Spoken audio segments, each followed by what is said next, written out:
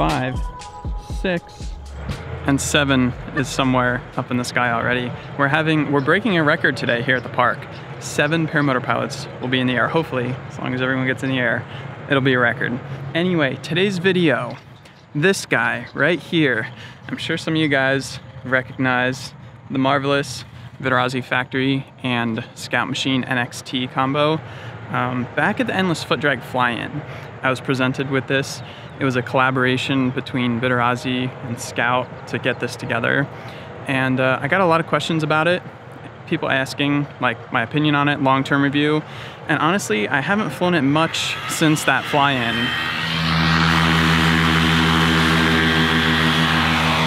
Craig nailed it. But I did some flying on it this morning for like an hour, and I'm gonna do some flying on it tonight, and we're gonna do a more comprehensive impression/review. It's a little bit windy, so we're not going anywhere far. We're probably just gonna hover around with everyone, and it's gonna be awesome. But yeah, let's go to GoPro footage, and we'll get in the air.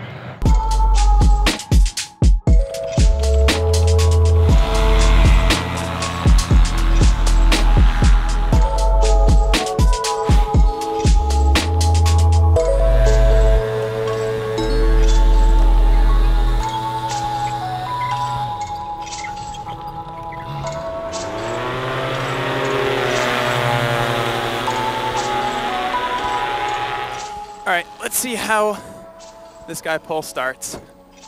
Real time. 1, 2, nice and easy.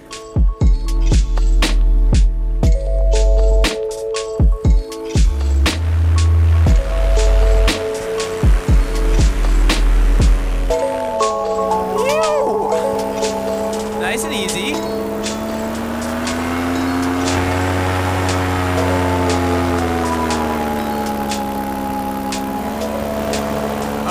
Find some clean airspace to myself. We're gonna go down in these cornfields, maybe, if it's not too turbulent.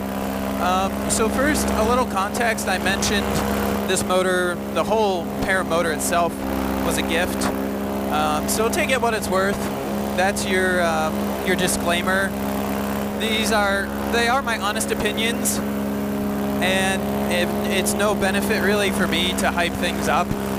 I'll just tell you how it is. And if you still want to think that, oh, he's sponsored, he's only saying it because it's free, I guess, whatever. But here's my opinions. First off, I haven't really flown this motor much because it's so beautiful, and there's one in the world, literally. And I really just wanted to kind of keep it in the corner and keep it pristine and use it for its intended purpose, which is cross-country flying. That's what this frame was built for. The motor, not necessarily, but that's what this frame from Scout is designed to do.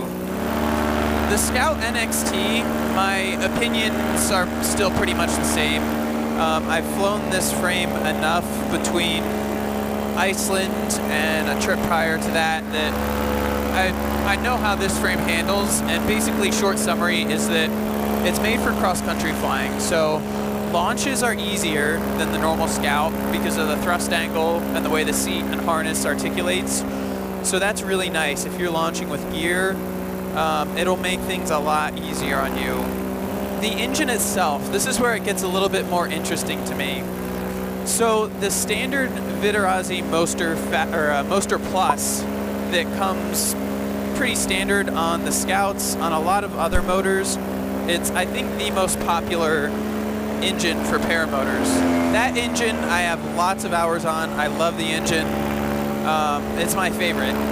And it costs $2,500 if you want to buy just the engine, not a frame or anything. I think a bug got lodged in my helmet and bit my scalp. God, that sucks. Ow. So that standard engine costs $2,500, just for reference. Ah, god damn it. They're biting my legs. The Moster Factory, which is this special engine here, it has a lot of special things about it. The exhaust is titanium. The crankcase is CNC'd instead of cast. I assume the reed valves, I believe, are carbon fiber. The exhaust bracket is carbon fiber. I'll have to fact check it, but it's like a pound or two lighter. It's got all these, like, they took the Moster Plus and went crazy on everything. Damn, that's a buck. He's going for it through the soybeans. They tuned everything as much as they could. Given those things, the price point for this motor itself is $3,500. So if you look at a percentage increase from $2,500 to $3,500, that's a lot. And the question I got asked a lot on Facebook was, is that engine worth the extra dollars? I think there's two components to look at. So you're getting the bling factor. It's a nice looking engine. Like the Moster Plus is a nice looking engine already, but you throw in that titanium exhaust, it turns like purple after it gets hot. All the carbon fiber, that sick crankcase, and you got like some street cred. So whatever that's worth to you, some people it's not worth anything. Some people are into that. As far as performance goes, when I first flew this engine, I was kind of like, it's a little bit better in every single category. It wasn't mind-blowing. It was there. It was noticeable. Now, when I picked it up this morning to go fly it, I was kind of like a little bit more surprised at how different it was. The biggest thing that I noticed right away is it definitely has more top-end power. I have a faster climb rate, and that's a very valuable thing. Look at Greg down there, down and dirty, getting the trench run. I want to get down and dirty, but I'm afraid of getting bit by those bugs again.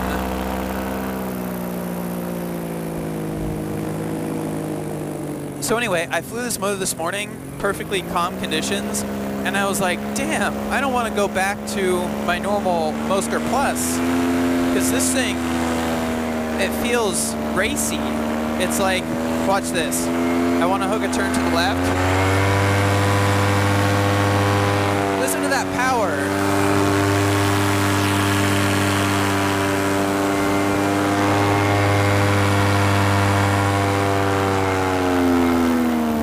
And it's butter smooth. The entire throttle range is just perfectly smooth and nice. So based on that, my initial impression when I flew this motor for the first few flights at the fly-in, I was like, it is nice. It's got the street cred, it's got a little more performance, but would I pay $1,000 more for that? It was a probably no. But now that I flew it again, I'm thinking I would definitely consider it off of one factor. If this motor proves to be long-term reliable with all those modifications, specifically the titanium exhaust, I give it a big thumbs up. And I would definitely consider spending that $1,000 more.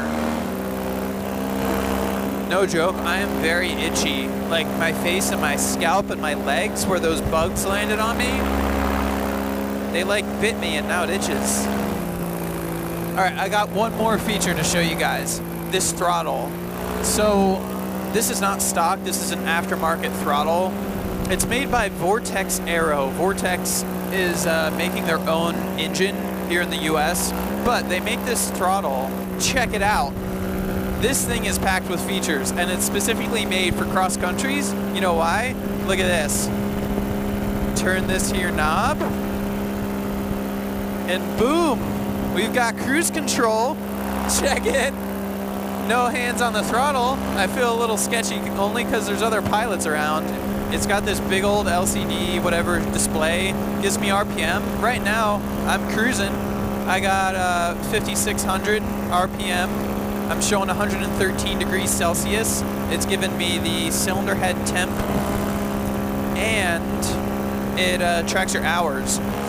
Think I can freak Jeff out if I show him my cruise control?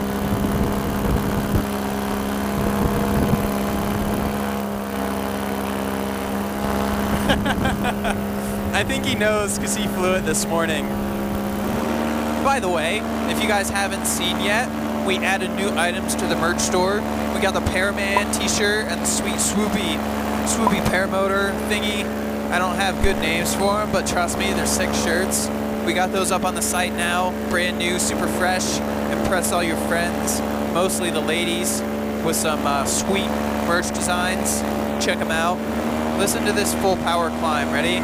Cruise power. That's we're about 6,000 RPM. All the way up. 8,500, 8,550. I think that's exactly what the manual says you're supposed to get. There's 7 paramotor pilots in the air, but all I see is Jeff. That sounded romantic. I'm gonna kill my motor just because I want to float for a little while. Put that in my lap. This thing is easy enough to pull start that I shouldn't have any issues getting it going. Oh, hey guys. Oh, damn, there's someone up here with me. Who dat? Craig? That's Craig. There's Dan. It's so weird. With the motor dead, I can actually hear other people's motors. It's just a weird feeling. Hello, Dan. Goodbye, Dan. Ooh, it's lumpy down low. Why is it so lumpy? It's like chunky peanut butter, but different. I'm not swooping her in. I'm gonna try spot land by the Jacqueline.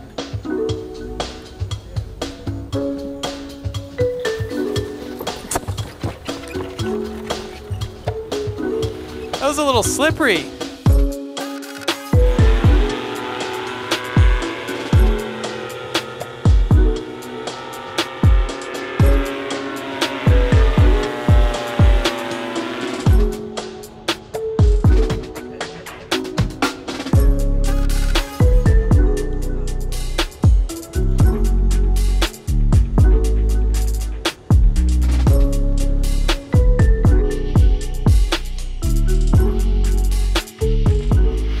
Alright, here's the overall conclusion. On my right hand shoulder is the $2,500 Moster Plus that I'm super familiar with. Left hand shoulder is the Moster Factory, $3,500, the newcomer on the block. And the question is it worth it? And that's what I've been contemplating this whole video. The $1,000 price difference, to me, I think it's pretty steep. But after flying it some more, getting more experience with it, I'm gonna be hard pressed to not get one next time. I think it is significantly better in each characteristic. The vibration, the smoothness, the responsiveness, and that max power factor. Everything just feels just a little bit more refined about it. And the other cool thing, you gotta say, it's nice to look at. That titanium exhaust, the blue crankcase, I take pride in my paramotors and I like that they look nice. So that is a factor to me to a degree. Not a big factor, but it's a factor. And that thing looks really nice. So that's my overall conclusion.